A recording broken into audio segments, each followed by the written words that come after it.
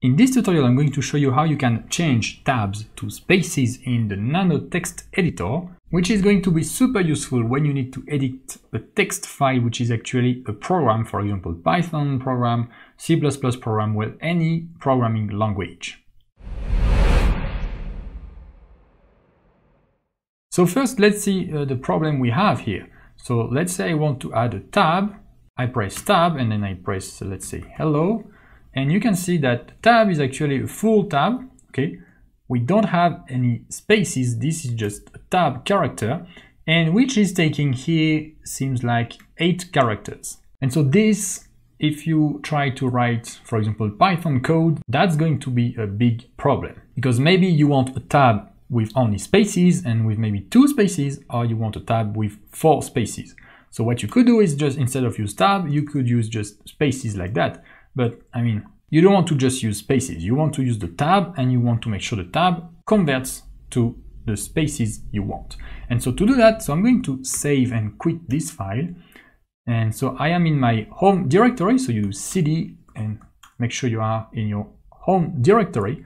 And you are going to create a new file, which is going to be the configuration file for Nano. And so we're going to create this file actually with Nano. So Nano, and you can do .nanorc. So that is going to be a hidden file, okay, nanorc, exactly that one. And you're going to put that in your home directory. So you press enter. And now you can put the different options, okay, for Nano. So one of the first options you can do is do set, then space, tabs to spaces, okay, and it should turn here, as you can see, bold and green. And then on another line, set tab size, and let's say 4. So if you choose 4, that's going to be 4 spaces for one tab. If you use 2, that's going to be 2. So choose whatever you want. And so those two are just 2 options, okay, that's going to convert tabs to spaces and say that one tab is 4 spaces. You can find many other options for the nanorc. Well, basically you just need to go on Google and type nanorc options and you're going to find a lot. But for now, let's focus on that too here. So I'm going to do Control S to save, Control X to quit. Okay, and now you can do cat that nanorc. You can see we have the option here.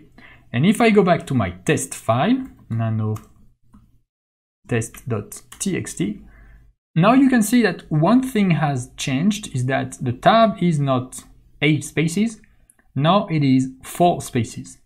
But the tab is still a tab, it's not spaces. So that's only going to work for new tabs that you create.